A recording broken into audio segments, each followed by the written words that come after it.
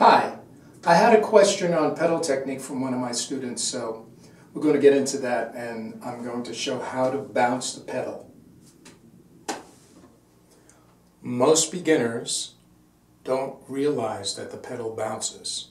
Usually what a beginner will do is just slam the pedal into the head and they won't get any bounce from the pedal. Now, using the heel down technique, we're going to look at a way of developing the feel for a bouncing pedal. Notice that my foot is slightly above the pedal. Alright, so if you see this here, you'll see that the pedal moves from the spring and the chain here. Now, you can just have the pedal do this, but you're not going to really get the pedal to bounce off the bottom of your foot like that. So you kind of hear that sound there, the pedal bouncing here. Now that's a nice light bounce. Now I do have a mute on here, so it's a little more difficult to get the bounce, but you can see that I'm not moving my foot very far, it's just like that. But what's happening is that the pedal is meeting the bottom of my shoe and bouncing off of it. So that's how you would get a bounce on the pedal with your heel down. The other way to bounce the pedal is with your heel up, is if you're going to slide the pedal to get a double stroke. So you would hit the pedal coming down like this, and as the pedal is coming up, you're going to slide your foot.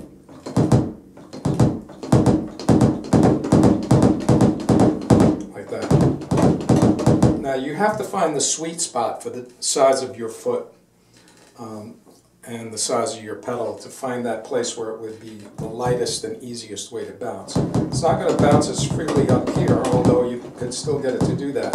But if you go a little bit further back from the bounce point, which is right about there on this pedal, it bounces here, but you'll feel a nice bounce on this DW5000 right here.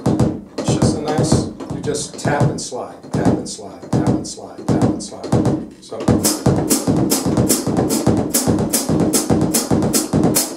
So when you see guys varying their foot, that's basically what they're doing. They're going around the pedal and sliding it over the pedal to get multiple bounces.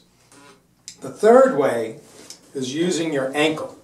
Now, in the one that I just showed you previously, I forgot to mention that you're using mostly your thigh and your ankle.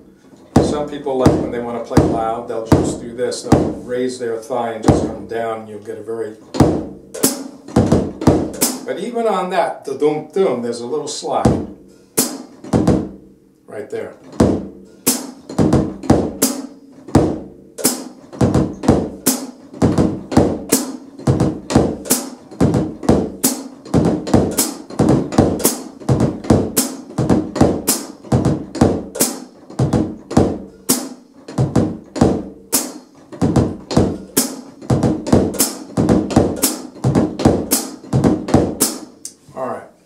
Now, the ankle by itself, here I'm raising my thigh, and I'm just using an ankle stroke like this. All right, when I say ankle, my ankle is the joint, but it's just my foot that's doing this. It's like tap dancers do this a lot. Some of your greatest bass drum players were tap dancers. Steve Gadd, Buddy Rich. They're great pedal technicians, and they were using tap dancing techniques. So you can see that the pedal is bouncing again off my shoe. And that's very good when you're doing fast double bass drum. Okay, I hope that helps. If you have any questions, let me know. That's just a simple breakdown of things there that I could use for my students rather than having to explain it over and over again. Thanks for watching.